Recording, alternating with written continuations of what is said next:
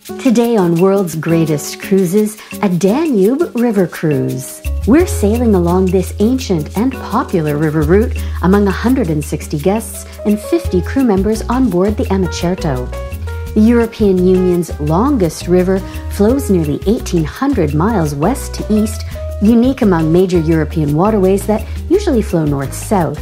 The Danube flows through more countries than any other river in the world, from the Black Forest to the Black Sea.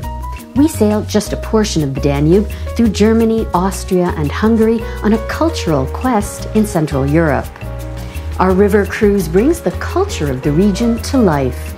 Local performers and local cuisine on the ship give us a taste of what's in store for us on shore.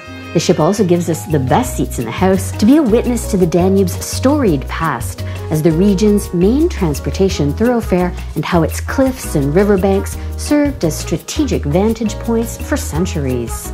In ports of call, AmaWaterways shore excursions give our cameras behind-the-scenes access to keepers of cultural flames and local experts. This is serious music now.